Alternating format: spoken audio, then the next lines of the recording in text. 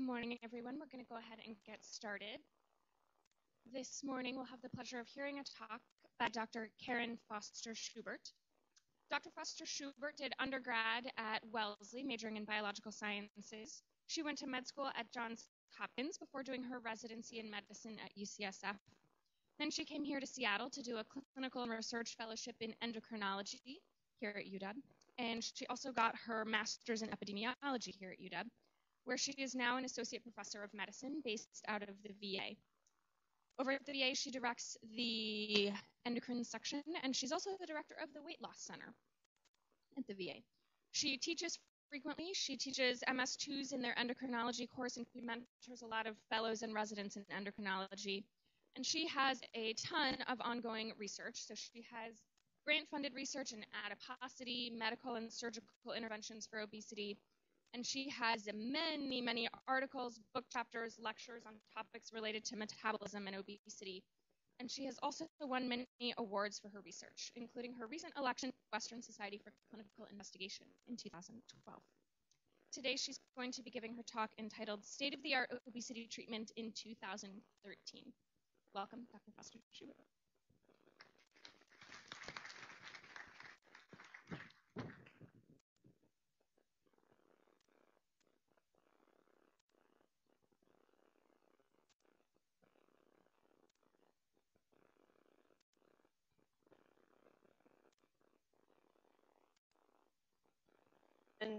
Of ours and the endocrine division.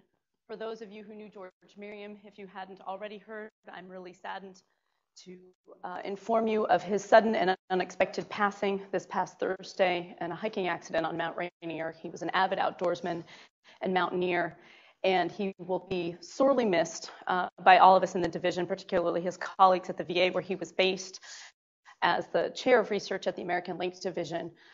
George was an active researcher in the field of pituitary and neuroendocrine, renowned internationally, and was an absolutely valuable contributor to our clinical programs within the section. We will miss his infectious smile and laughter, and our condolences go out to his wife, Suzanne, and daughter, Kelsey, by whom he survived.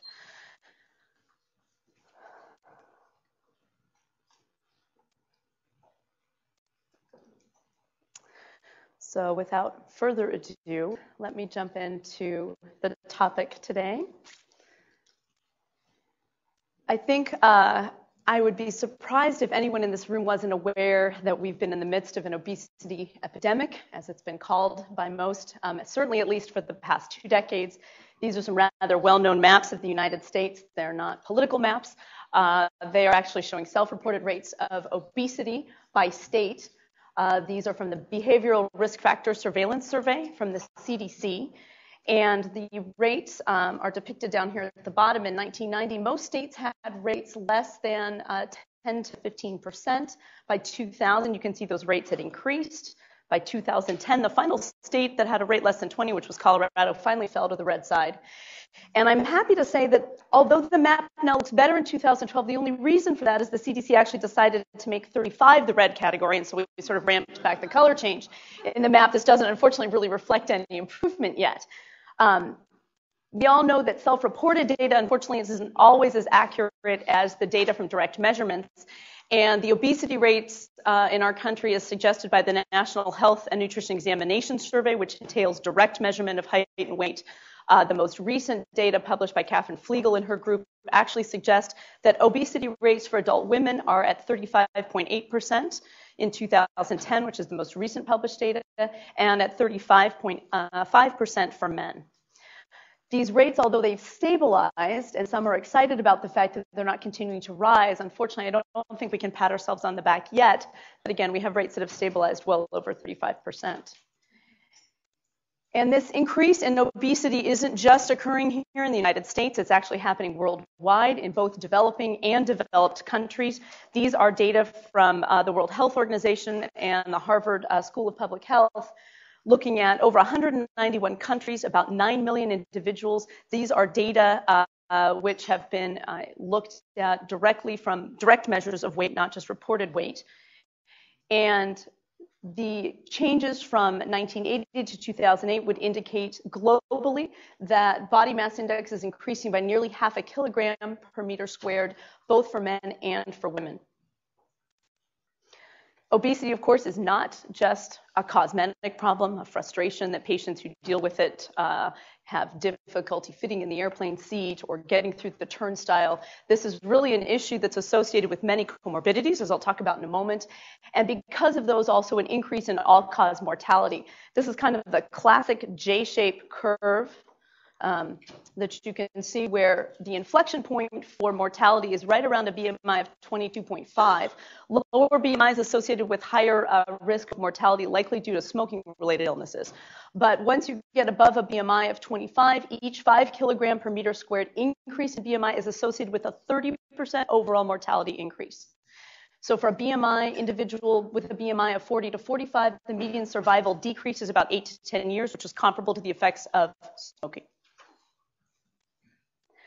The complications of obesity, as I've mentioned, really touch on every single system in the body. And notably, I've highlighted stroke and coronary artery disease, the vascular diseases, which are the major causes of death in this country, for which obesity increases the risk about threefold, diabetes, and numerous forms of cancer, among many other conditions.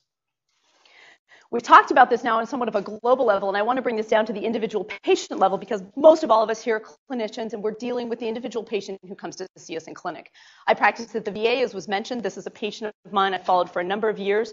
Mr. C, he's a 60-year-old gentleman who I've followed in endocrine clinic for type 2 diabetes of about 10 years duration. He's actually done extremely well. I wish all my patients did as well as he did. He started on an insulin pump about 5 years ago. He's maintained excellent control with hemoglobin and A1C levels in the 5.8 to 6.3 range. He does have all the associated dysmetabolic issues, including dyslipidemia, sleep apnea. He has degenerative joint disease. He had a total knee replacement a few months ago. And despite the knee surgery, which he really hoped was going to help him get back on his feet and exercising, he really is finding that the pain is keeping him from being able to do so. His weight's been continuing to climb, now up to 272 pounds, body mass index of 38. And he struggles and says, I've always been heavy, and all of his siblings are sort of in the same boat. But if anything, he feels like he's doing better than they are.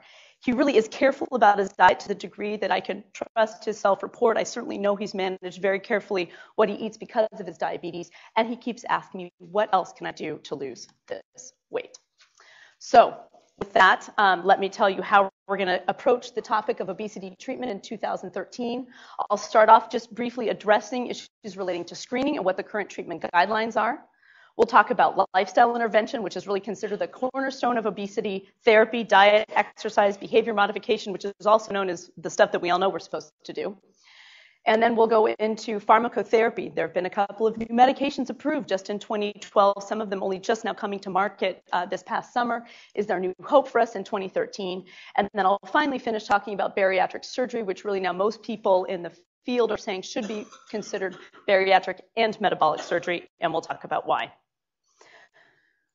So one of the key things in screening for obesity is simply recognizing, first of all, that it is a disease, and it should actually be included on the patient's problem list. Unfortunately, as recently as 2007, a series in a primary care clinic at the Mayo Clinic found that as few as 20% of patients in the primary care clinic that were obese by BMI measures actually carried that as a diagnosis in their chart.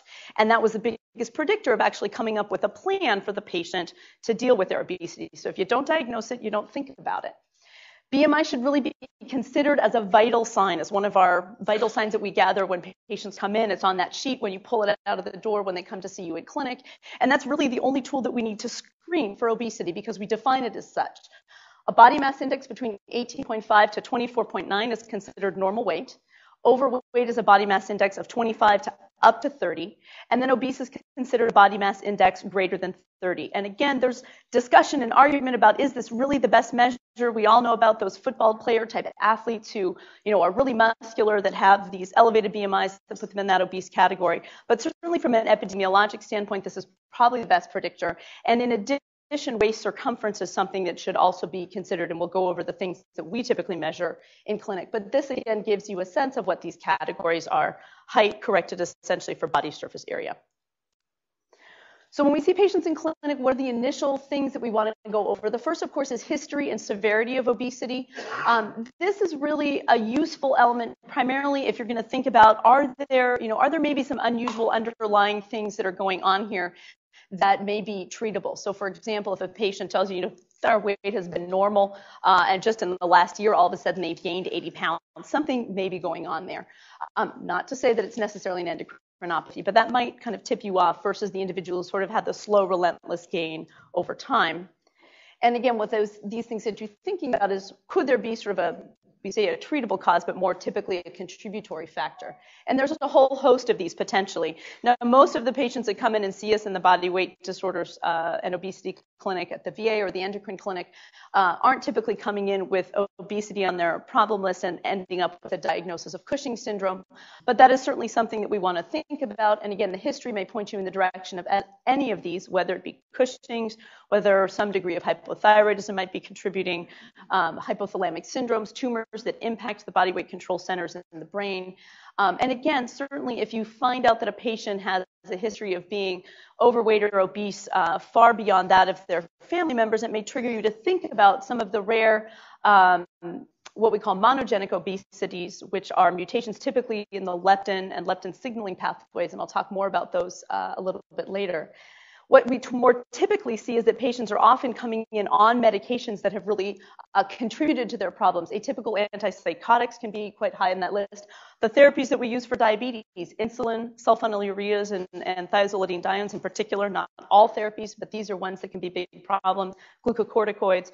So these are all things that we want to look at and see, are there things that we can do to help mitigate the obesity problem beyond what may be going on anyway. And then again, we want to think about, if we're looking at screening and we want to ultimately treat, what is the patient's risk? Primarily, we tend to think about central adiposity, that's the apple versus the pear shape, as really being the most associated with metabolic disease and the comorbidities that come with that, and of course, the increased mortality. So what do the guidelines say? Who should I treat? Well, certainly anyone who has a body mass index over 30 that fits in the category of obesity. And the National Institutes of Health guidelines, which were initially published in 2000 and have been updated and are available on the NIH NHLBI website, would also suggest that treating with a body mass index greater than 27 if they have one of the comorbidities that come along typically with obesity. And the caveat here is these BMI categories really fit for Caucasians, African Americans, Hispanics.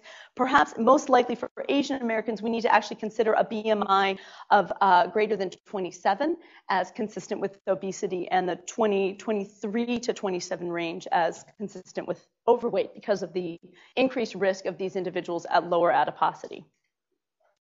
So what are the goals of weight loss? Of course, we want to reduce the prevalence of comorbid conditions, ideally reduce the severity if we can't get rid of the disease that is associated altogether, reduce mortality risk and improve quality of life. And to do all these things, how much weight loss is necessary? Most of our patients come in hoping to lose all of their excess weight by diet and exercise. And most of us know that unless you're on the reality shows such as extreme weight loss, that may be a little difficult to achieve if you don't have your personal trainer living with you 24/7 and you give up your life for a year. But the reassuring thing to tell patients, even though this may not be the goal that they're after, is that there are remarkable improvements in some of the metabolic associated issues with obesity, with even a 5 to 10% weight loss.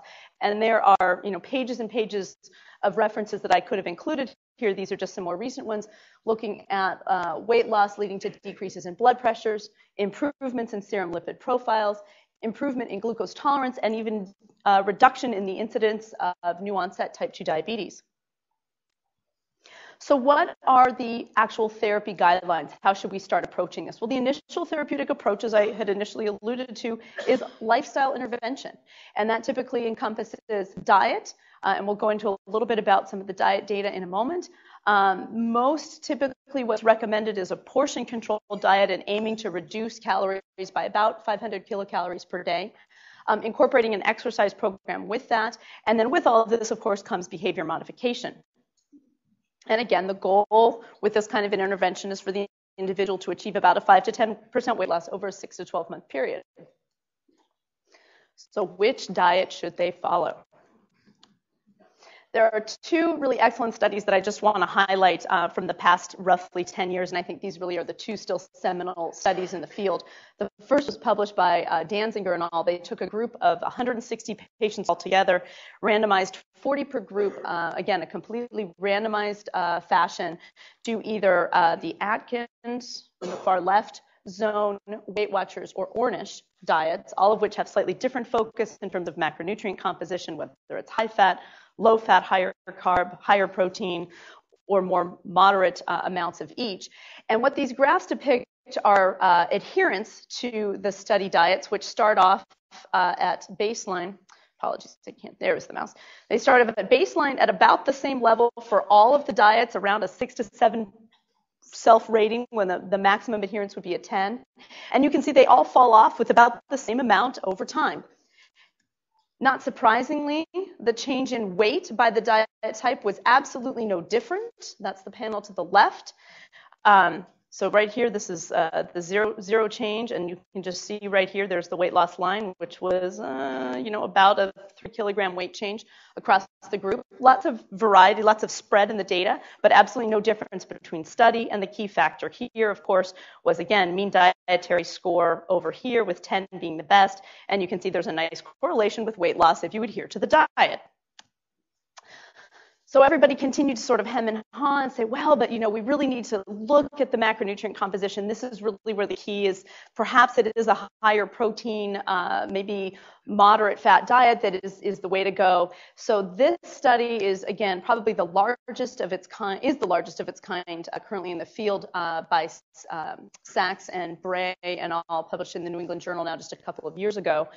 And basically they looked at higher protein, which was about 25% versus lower versus high fat, 20% low fat and 40% high fat. And then the amounts of carbohydrates, as you can see, varied. For those of you that can't quite see at the back, diet in the triangle is 65% fat, 15% protein, 20% fat, which is sort of a typical AHA diet, higher carb, low fat. And then it just progresses up from there. And this is the weight change across the study, which was a 2-year study. You can see that everybody lost essentially the same amount at month 6, had regained a little bit here at month 12. There's lots of discussion about whether these might actually be different. And again, the progression upwards, none of these diets were statistically different. 800 participants, over 40% in the study were men. They had 80% retention. So this really suggested that at least in a randomized fashion, you couldn't really find a difference between diet types. And again, the best predictor of weight loss was adherence to the diet.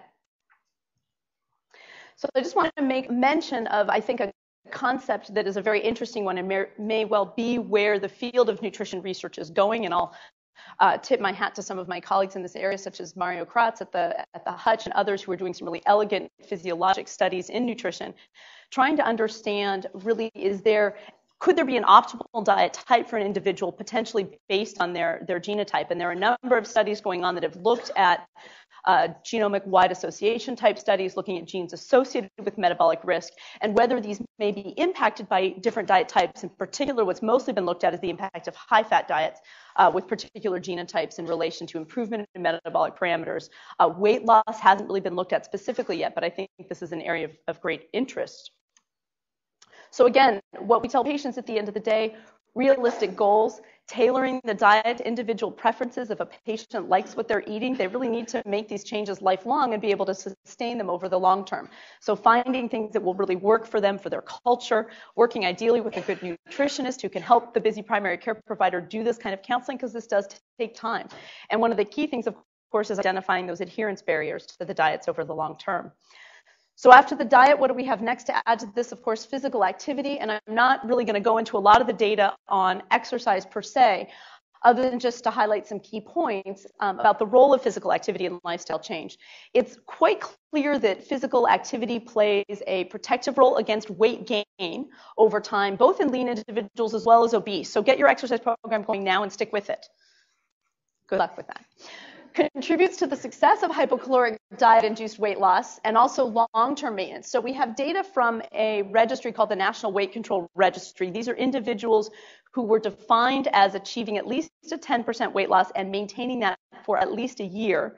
and it has to be documented by their physician for them to be entered in this registry. And what's found in these individuals who are considered successful lifestyle, people who've successfully changed lifestyle and been able to maintain weight loss, that most of these individuals engage in an hour per day of aerobic type physical activity without fail. That includes Saturdays and Sundays. Metabolic benefits via changes in body composition. This is clearly one of the things that exercise brings to diet-induced weight loss.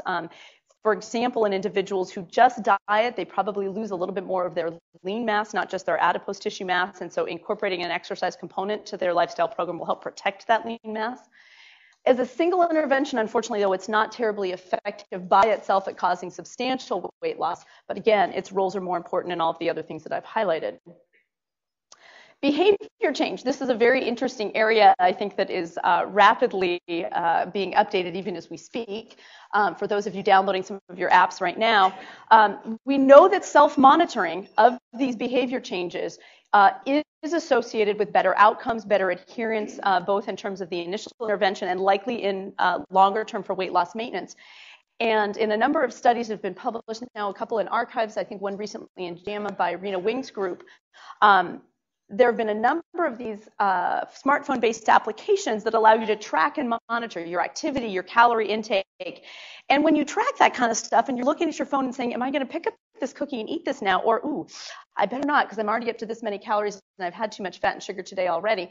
We know that these things seem to help bring about behavior change. And so I think we'll see more and more studies looking at incorporating these kinds of devices into their routines. So is it inevitable, though, that after we make all these efforts, those fat cells are just going to head right on back? The common conception is that lifestyle interventions fail, that patients lose weight and then they regain it. The reality is probably about 20% of individuals who undertake these kinds of weight loss interventions are able to maintain at least some of that weight loss. I'm showing you data actually from a study that I published in conjunction with Ann McTiernan at the Fred Hutch.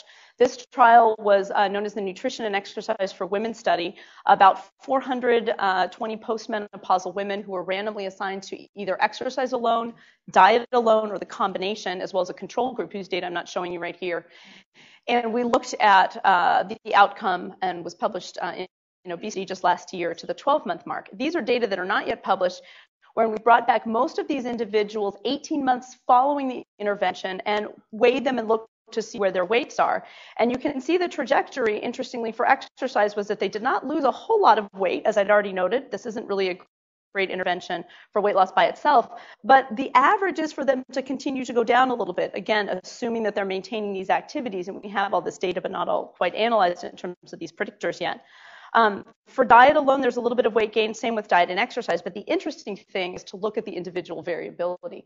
You can see that there are still some people who continue to go down. Most of the individuals go up a little bit. Clearly, this speaks to an underlying physiology that is working to drive weight regain, but it's variable, and some of that, of course, is behavior as well as physiology. So the concept that I'm getting at here, the reason that this is so difficult is that body weight is regulated. It's regulated sort of like a classic endocrine feedback loop kind of system, whereby if you try to lose weight, there are changes that occur in proportion to that weight to drive the weight back up. Believe it or not, the same is true on the other end of the spectrum, although it's not as robust. And this concept of counter-regulation, or that there are changes in appetite and metabolic rate, again, proportional to the changes in weight that work to maintain weight within that set range. And this concept is known as energy homeostasis. It was purported that there would be signals that were coming from the periphery as early as the 1950s that were communicating somehow with the brain to let our bodies know where this set point was and to defend this. And of course, it's now nearly 20 years ago. That makes me feel old, that one of the key mediators of this system, leptin, which is the product of the OB gene, this mouse on the right side here is deficient in leptin. It lacks the signaling molecule, and therefore it's obese to the degree that it weighs more than 2 of its litter mates. And it was thought that this was going to be the answer. Individuals with obesity are just deficient in leptin. The signaling molecules such as leptin and insulin, again, circulate in proportion to body fat, communicate with the brain, modulating both food intake and energy expenditure, physical activity, metabolic rate, to kind of maintain fat stores in a balance. This is an older slide that comes from a wonderful review by Mike Schwartz and colleagues in Nature, but really I think gives a nice, very clear picture of this overall concept. Again, though, the problem with obesity is not that it's due to leptin deficiency. These are data from a colleague of mine, Scott Weigel, in the division, showing that individuals with increasing percent body fat have the appropriate increases in leptin. So the issue here is not so much leptin deficiency as it is analogous to insulin resistance and diabetes. It's leptin resistance. The leptin signal is there, but for some reason it's not getting through.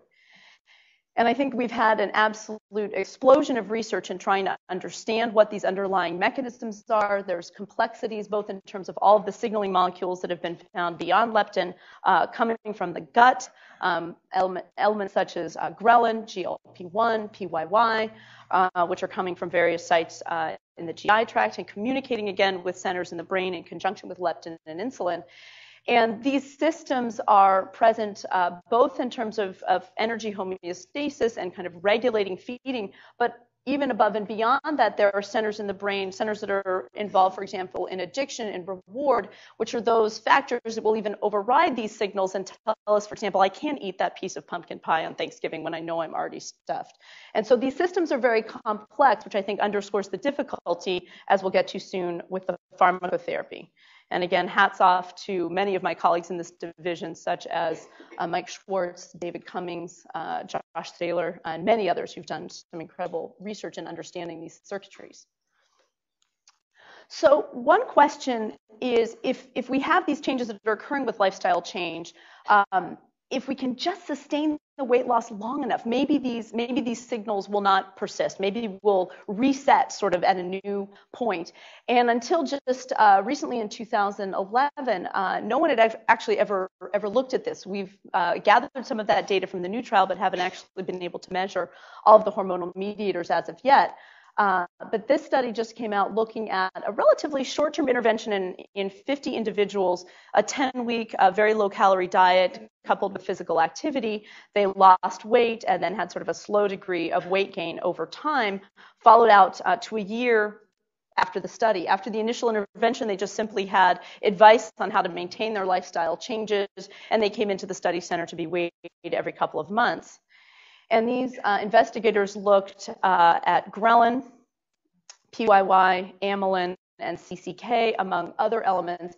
And as you can see, found that the changes that had occurred from baseline, which in all of these graphs is depicted in black, to the end of the study intervention period, which was at 10 weeks, really for the most part persisted. They didn't go back to baseline. They didn't remain elevated, but they really changed in conjunction with the weight loss. So again, suggesting that these drivers don't reset potentially until the individuals regained the weight that they've lost. So gosh, that makes it kind of tough to be successful at lifestyle change. What do we do now if an individual doesn't achieve that weight loss that they've desired by the 6 to 12 months with lifestyle change? Well, the guidelines say at this point we add pharmacotherapy. Up to last year, this was my slide saying, well, we've got about 4 medicines that are approved for short-term use of about 12 weeks. As soon as individuals stop these 4 drugs that are all in white at the top, the weight kind of comes right back. They're certainly associated with a number of issues, including cardiovascular ones such as tachycardia, hypertension, and things that we kind of worry about in obese patients. The only medication that we had approved for long-term use was orlistat, which is a GI lipase inhibitor. I'll talk about it a little bit more. It's also fraught with quite a number of unpleasant side effects and has some efficacy, but certainly is not that panacea for obesity therapy that we might be hoping for. Come 2012, however, we actually have a couple more agents available in our armamentarium, and we will talk about these in a little bit more detail. Phentermine and topiramate is a combination medication. Phentermine, you can see, is at the top. It had already been marketed and approved, and it was combined with topiramate and has been marketed as Qzymium. Lorcaserin, which is a selective serotonin receptor agonist, also was approved in 2012 and has come to market known as Belviq. And again, I'll talk about each of these in turn. Finally, I have in parentheses one of the GLP-1 agonists, liraglutide, which is a long-acting form. It's currently approved, I think as many probably in this room know, for diabetes therapy, but it's been found to have an impressive amount of weight loss associated with it, such that it's likely, if they've not already put in their paperwork for approval for obesity, that Nova will be doing that shortly. So let's look at each of these just briefly in turn. Orlistat, as I mentioned already, is a pancreatic lipase inhibitor, so it inhibits the absorption of about 30% of dietary fat. It's dosed TID with meals. It's also now available over the counter, marketed as Ali at half of the prescription dose. Patients that are on it need to take a multivitamin for fat-soluble vitamins and also a fair amount of fiber to help decrease the gastrointestinal side effects. Most folks in the obesity field know this sort of as the equivalent of the antabuse for fat diets. If you have a high-fat diet and you take this drug, you'll be pretty miserable because you'll be experiencing a lot of abdominal cramping, diarrhea, fecal urgency, spotting, a whole bunch of unpleasant stuff that happens at a pretty high rate. So this really helps patients adhere to a low-fat diet. And this is one of the studies from around the time that the drug initially came out in the late 90s, showing that Orlistat dosed, let's see if I can get this to come up. So this is placebo, so all intervention studies by the FDA are required to have a lifestyle intervention arm. So you're looking for the placebo-subtracted weight loss. So here is the nadir weight loss for placebo, and here's Orlistat down here, and you can see the difference is about 2.5, maybe 3 kilograms, which is what's held true over time. So the drug has been available for over nearly 15 years now. Weight loss is about 9% for all long-term trials that include a lifestyle intervention. But again, the placebo-subtracted weight loss is really only about 3 to 4 kilograms more. But despite that, as we already alluded to, this little bit of weight loss has been shown in numerous populations to bring about all those additional benefits of weight loss. So it certainly has a role in obesity therapy. But again, it's not that blockbuster panacea that we would hope for. So let's move on to these other two drugs that have just been recently approved. Phentermine topiramate, again, as I mentioned, marketed as Qsymia by Vivus. It is a combination of phentermine, which is a sympathomimetic central appetite suppressant. It's already available on the market, just combined with topiramate, which is a sulfamate substituted monosaccharide derivative of D-fructose. That doesn't really matter so much as that this anticonvulsant medication has been used as an anti-epileptic, was found to have weight loss as a side effect. No one really understands exactly the mechanism, but the combination of these two drugs seem to be fairly effective. The starting dose is fairly low for both drugs. Again, this combination seems to have better efficacy. Two drugs targeting perhaps different systems within the body weight regulatory pathways. The cost is about $183 currently for a 30-day supply. That was looking at CVS on the web just yesterday. Side effects, dry mouth, palpitations, CNS and mood effects, and likely teratogenicity. So it's contraindicated, of course, in pregnancy. Also has some effects to increase eye pressure, so contraindicated in glaucoma, and then also with monoamine oxidase inhibitors. The two major trials that looked at this drug, the CONQUER trial, had over nearly 2,500 patients that had a BMI between 27 to 45 that had to have at least 2 comorbidities. And this was initially published in The Lancet. The FDA, when they initially reviewed this data, actually voted to not approve the drug in 2010 out of concern for the teratogenicity and the possible cardiovascular and CNS side effects. They required further data from the company. So they then conducted the sequel trial, which was essentially just another year-long extension of the CONQUER trial, following individuals over even more time. And after reviewing the data from that, the FDA did go ahead and decide to approve the drug last July with a risk management and evaluation plan in place to monitor for side effects. The recommended starting dose is about the 7.5 milligrams phentermine 46 of topiramate. It's been marketed now for about 6 months. It's been available just this summer more widely at pharmacies that are approved to sell it. It was initially only by mail order because of all of the data tracking that was required. You can see that the weight loss, the placebo-subtracted weight loss, is on the order of about 8 kilograms, which is about 7 to 8%. So it's certainly a little better than Orlistat, but there's been a lot of hesitation, and this drug has not certainly hit its benchmarks that I think investors were hoping for just yet. Lorcaserin is the other new player on the block, marketed as Belviq. Again, it's a selective serotonin receptor agonist. This drug seems to interact with the serotonin receptors located primarily in the brain, so it's thought not to have the same cardiovascular side effects as fenfluramine, which is part of that phentermine, the fen-phen combination, which was taken off the market in the mid-late 90s. It activates likely the POMC pathways in the brain, reducing appetite. It's dosed at 10 milligrams twice a day. With the $75 coupon from the company who's trying to get people to buy this drug, you can get it for about $112 a month.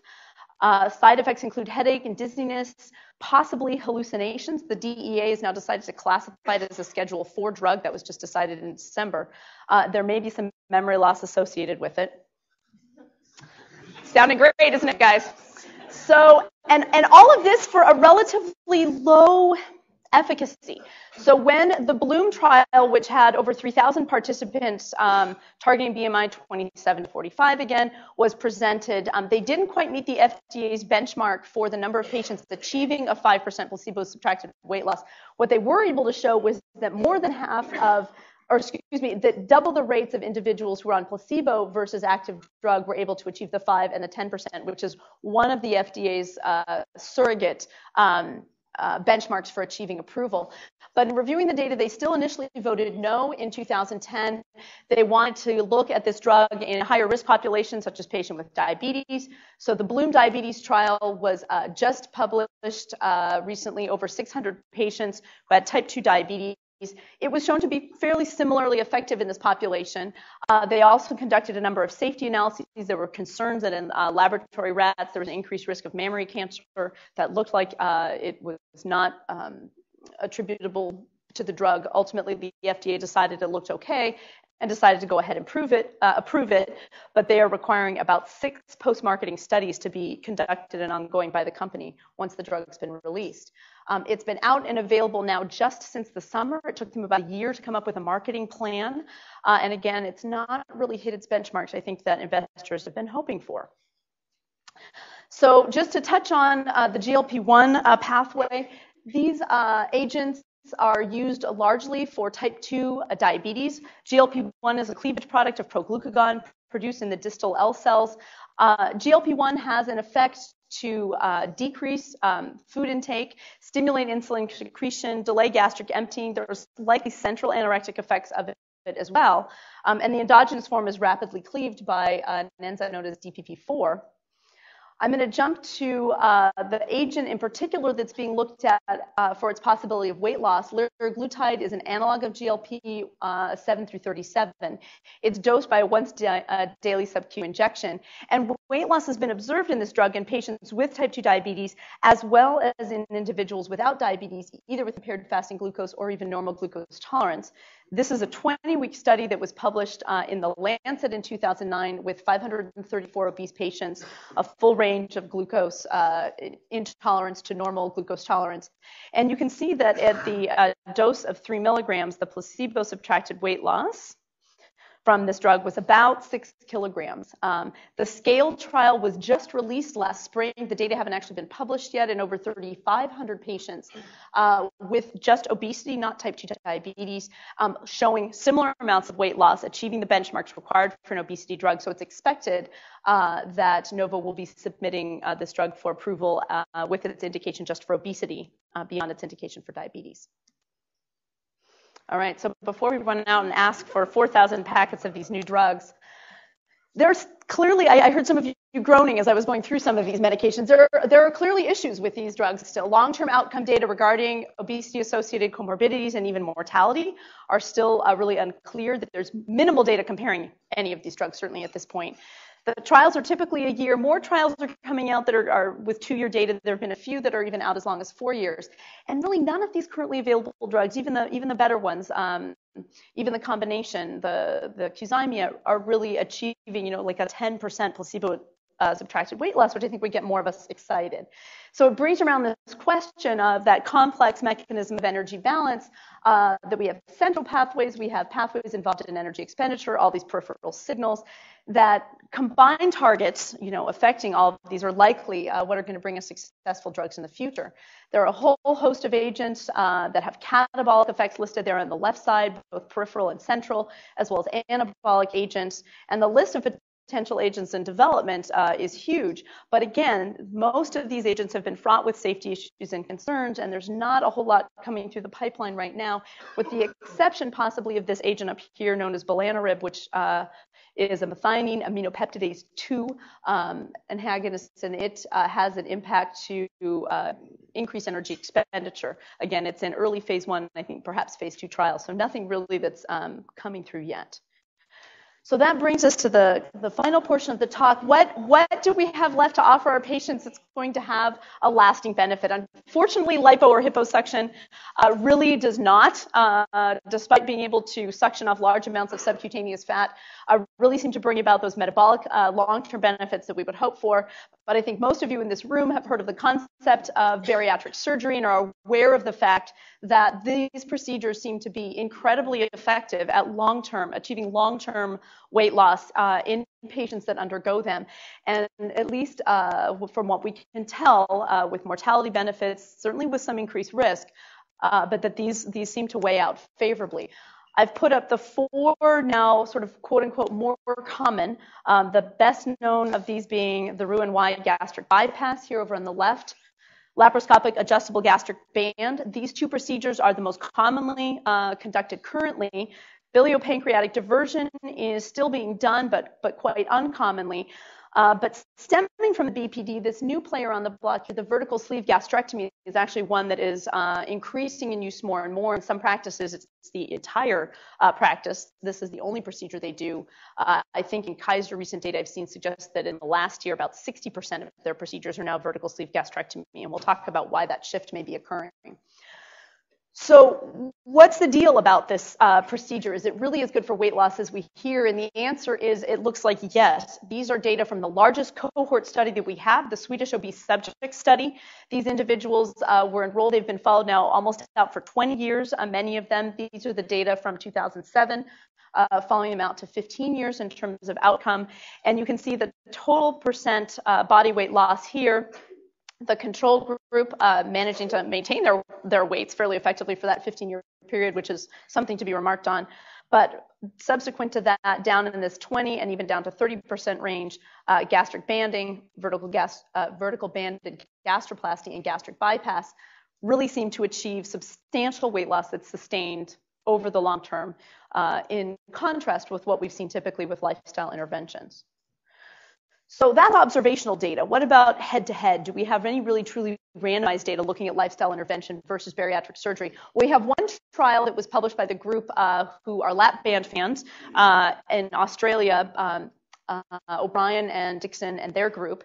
This was a randomized study of 80 participants that was published in the Annals a few years ago now.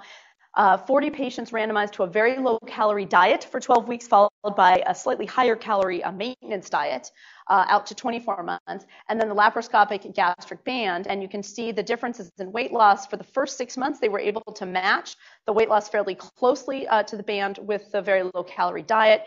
As soon as that was released, though, the typical weight gain, again, that we see with lifestyle intervention was occurring in that group, whereas in the lap band group, that weight stayed off for that 2 years duration of the study. That's really the only truly good randomized study that we have for weight loss looking at lifestyle intervention. Again, there are more studies coming out with the diabetes component in that as well, which I'll get to in a moment. So how is bariatric surgery causing weight loss? Well, the 2 typical ways that we tend to think about this are there are either malabsorptive components to this, so the jejunal-ileal bypass, which is one of the initial bariatric surgeries done, which causes a lot of problems because of intestinal bacterial overgrowth and a variety of issues which actually led to increased mortality. But you can see there's really just a stomach and a little tiny bit of small intestine at the very end there to absorb nutrients from. So this was a highly malabsorptive procedure. The biliopancreatic diversion, which is still done, again, also bypasses quite a component of the GI tract, but is not associated with the problems that the jejunal-ileal bypass has been associated with. And then a slight variation on that, which is known as the BPD with a duodenal switch, which is a interposition of different components of the GI tract. So it's clear that weight loss in these procedures is related to some degree to malabsorption. The other kind of procedures are these restrictive procedures, and it's very easy to sort of look at these and understand it just sort of from an intellectual standpoint. You see this band around the stomach or the pouch that's left after a gastric bypass. It's tiny. It's less than half a cup. You just can't get a lot of food in there. So it would make sense that without getting a lot of food in there, what little bit is there stretches, maybe causes some release satiety, and leads to weight loss. So this is a head-to-head randomized trial, obviously not blinded because the patients were able to know what they get. But looking at gastric bypass versus gastric band, 250 patients published in the Annals of Surgery just in 2009, BMI of 35 to 60. 111 got laparoscopic gastric bypass, which is the lower line right here. And the other group got the gastric band. And let me point out that although this graph looks small, these guys did what most people don't do in science. They actually have the BMI axis go from 0 to 60. Most of us would have probably shown that 20 to 40, and the difference would have been huge. This is a 5 kilogram per meter squared difference sustained out to 5 years. These procedures have comparable gastric restriction, so clearly there's something else going on here. So yes, there is gastric restriction, which may lead to early satiety and a decrease in meal size, but you could envision that patients with gastric bypass could simply sit there with a high caloric milkshake, sipping that constantly and still get in the same amount of calories. But the fact of the matter is the data suggests there are other mechanisms going on. Patients with this procedure report less hunger between meals. They have a decrease in meal frequency. They have a lower intake of calorie-dense food. And again, it's more effective than the equally restrictive gastric banding. So perhaps is there something about the fact that it's not only restrictive, but there's also a little bit of malabsorption. You can see some of the GI tract is bypassed in this procedure. But malabsorption certainly doesn't seem to be clinically significant for the long term, certainly for macronutrients. There are micronutrient deficiencies with these procedures, but not from a calorie perspective. Dumping syndrome is something that occurs in patients when they eat a high carbohydrate meal. They get all sorts of gastrointestinal upset, cramping, even palpitations, and feel pretty miserable, and tend to eat lower carbohydrate meals because of that. But again, the weight loss does not, with this procedure, doesn't seem to correlate with the degree or severity of dumping. So could it be that there is some other special factor that's being affected, one of these peripheral signals perhaps that's impacted by the surgery? Individual researchers have looked at CCK, serotonin, leptin, insulin. None of these seem to be impacted. What about other gut hormones? So I want to just briefly mention ghrelin, which was a topic of much of my research through fellowship, along with my mentor at the time, David Cummings. Ghrelin is an enteric peptide that's secreted primarily by the stomach, mostly by the region that's bypassed in the Roux-en-Y gastric bypass. These are all the criteria that lead most individuals to believe that ghrelin really is a hormone involved in body weight regulation. Changes in body weight lead to compensatory changes in ghrelin levels. Ghrelin affects body weight control centers in the brain. When ghrelin is either administered chronically or its levels are blocked, that leads to either an increase or decrease in body weight. So it's not just sort of a meal signaling peptide. And this study was published by David and colleagues right at the time I was coming to the lab. So darn, I didn't get my name on that one. Looking at individuals who had undergone Roux-en-Y gastric bypass. The ghrelin 24-hour profiles are shown here. Normal weight individuals in the dark circle have slightly higher baseline ghrelin levels than obese individuals. But weight loss brings about compensatory increases in ghrelin typically.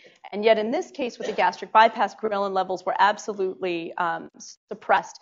This has since been replicated by numerous studies, but is probably not the only factor involved in the success of Roux-en-Y gastric bypass. These procedures also deliver nutrients more rapidly to more distal portions of the gut. So the concept of the ileal brake, enteral nutrients exposed to the ileum and colon, decreased gastric motility, decreased gastric emptying, and decreased intestinal transit, as well as decreased food intake.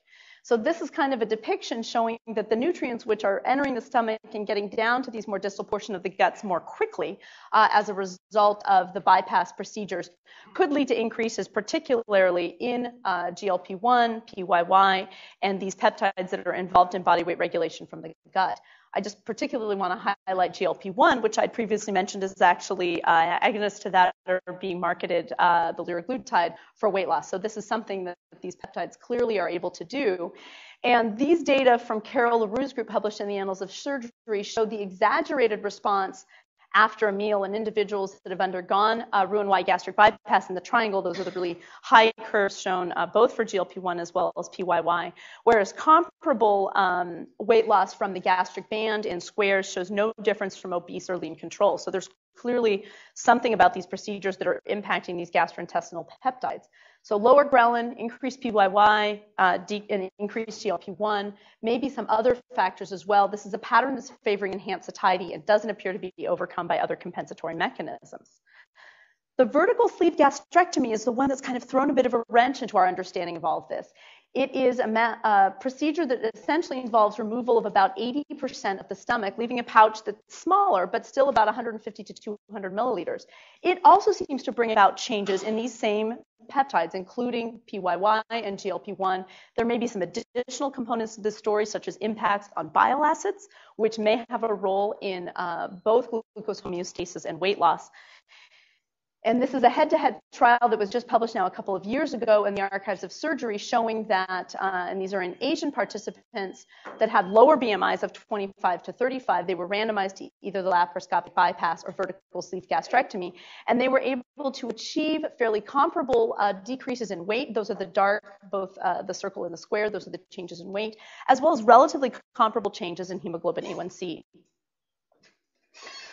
So these procedures seem to impact essentially every associated comorbidity of obesity in a favorable way, melting away sleep apnea, improving serum lipids, decreasing the rates of type 2 diabetes. And just in the final moments, I want to touch on some incredible data. This is a field I think that's really moving very quickly.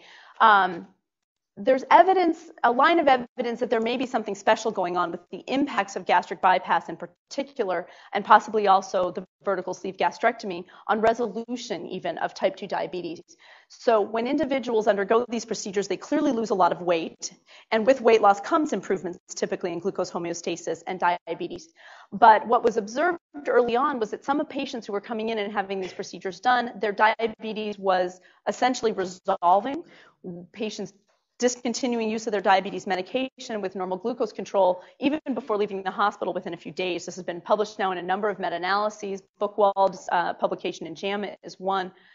In addition, the glucose homeostasis seems to improve more with Roux-en-Y gastric bypass than comparable weight loss, either from other interventions such as the gastric band or even lifestyle interventions. Data matching individuals who've undergone a lifestyle change and undergone Roux-en-Y gastric bypass and catching them, essentially capturing them with comparable degrees of weight loss and looking at oral glucose tolerance tests, the improvements for the same amount of weight loss in gastric bypass are much, much better. There's an inconsistent correlation between the amount of weight loss and diabetes remission rates after Roux-en-Y gastric bypass, so it doesn't seem, again, all related to the weight loss. And there are also some intestinal bypass operations that improve diabetes without really causing much weight loss. This is something that's being explored even around the world in places where there's not a lot of access to medical care for diabetes. So in places such as India, where if surgical procedures might be done when there's less access to medical care, that might be an option. And finally, there's some interesting hints from hyperinsulinemia that Roux-en-Y gastric bypass in some patients seems to cause a proliferation of beta cells. So perhaps whatever these magic factors may be are also increasing beta cell mass and improving glucose homeostasis that way. What are the candidates for these factors that may be impacted? So gut hormones such as ghrelin and GLP-1 certainly do seem to play a role in glucose homeostasis. They have changes that are in a favorable direction early on, that they may be playing a role here. The change in nutrient flow through the GI tract, particularly with Roux-en-Y gastric bypass, suggests there might be some sort of novel pro-diabetes factor in that section of the gut, which when nutrients are taken away from that region, cause this improvement. The sort of challenge to that theory is what's going on then, of course, with the vertical sleeve, because there seem to be similar improvements in that procedure, which doesn't have the same location of bypass. And finally, there may be novel nutrient sensing mechanisms in the gut, which are equally impacted perhaps by both of those kinds of procedures, sort of this gut-brain liver neurocircuitry, which is being rapidly elucidated.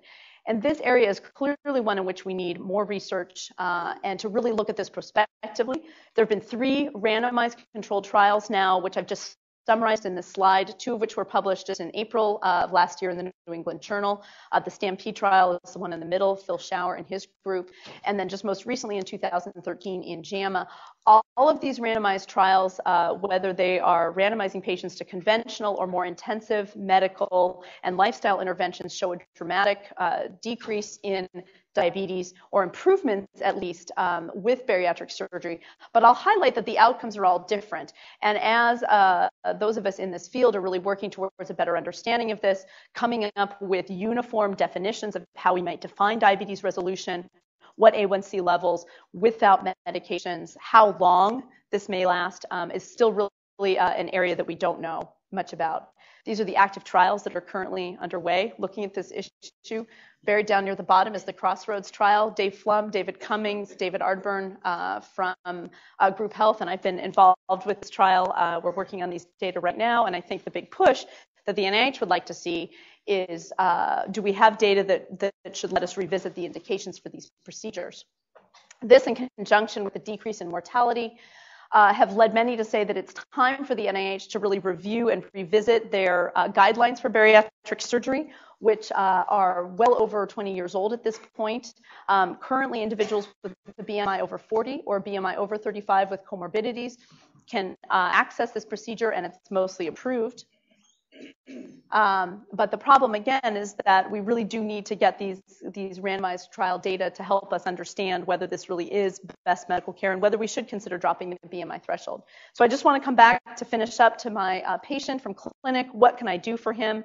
Again, our overall approach in clinic is to look at the timeline of the weight gain, treatable factors, look at their physical exam, understand whether they have elements of the metabolic syndrome, in quotes, if you will, looking at waist circumference, blood pressure, and other obesity-related issues. The fasting tests that we tend to get, again, looking for diabetes that may not yet have been diagnosed, dyslipidemia. And finally, we go through the therapies that we have as options. I'm still a big fan of lifestyle change, even though, again, it's not the long-term solution for many patients. It certainly helps, even with small amounts of weight loss. The medications, I think, are fraught with problems. And again, I think the money will be in the bariatric surgery and hopefully identifying targets that we can develop effective pharmacotherapies for. So I think I've hopefully convinced you, if you didn't know already, that obesity is a serious disease. Modest weight gain does have a significant impact on illnesses. And currently, the intensive lifestyle changes is our most effective non-surgical way, maybe with the medications again, but there are safety issues there. And again, hopefully the study of bariatric surgery will help us identify those targets for the future. So just under the wire with not a whole time left for questions. If there is time, I'm happy to take a few, and thank you for your attention.